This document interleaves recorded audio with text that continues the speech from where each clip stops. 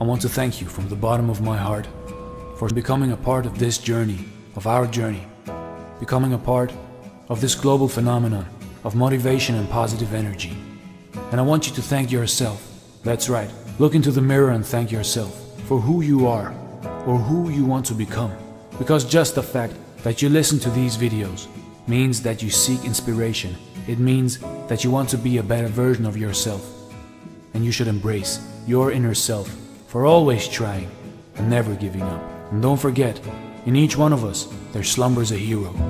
Express yourself, be fearless, don't hide your weakness, and be proud for who you are, where you come from, and where you want to go in life.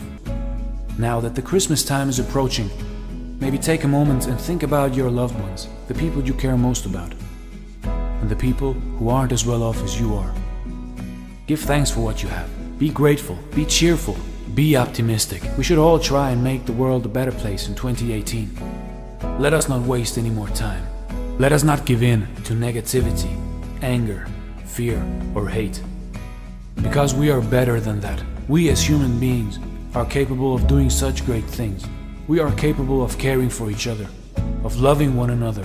Whatever goal you have set for yourself for the coming year, just know that you can achieve it. No matter what anybody else says, no matter what happens, just stay on track and keep your heart and mind on the right course, and the greatest miracles will happen, I promise.